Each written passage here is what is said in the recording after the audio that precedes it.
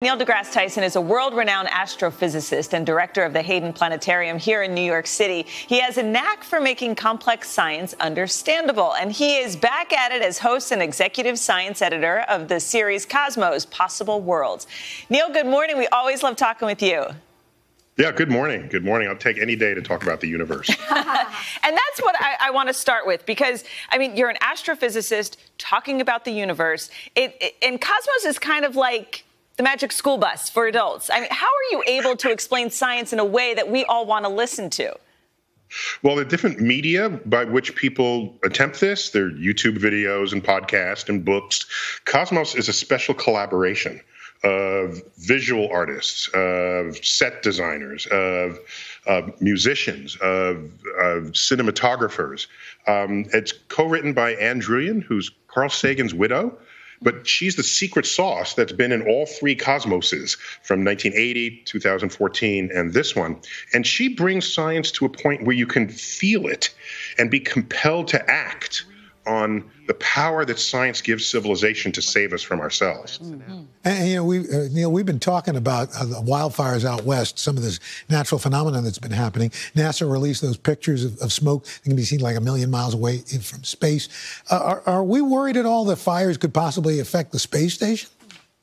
Yeah, no, I mean, space station is hundreds of miles up. So what's interesting about the space era is that we can now see what we do to the Earth from a whole other perspective. And so you think it's just happening to you in your one little spot. We're here on the East Coast. I see some of the haze from those fires that's made it east to above our skies, because I pay attention to the night sky every night. And so you find out that things like this have global consequences, and they're not just local. And it's what we want to be able to do is, at least in Cosmos, what we do is we could say every episode, we're all going to die, but we don't, because you want to always have a thread of hope that will allow you to say, we have these challenges, but there are pathways to solve them, provided we have enlightened governance, enlightened electorate, and people participate in creating the future that we all want to have. And Neil, I've gotten a chance to pick your brain before about whether or not there's life on other planets, and I was excited to hear this report that astronomers believe they have found signs of life in the Venus atmosphere. So what do you take on that?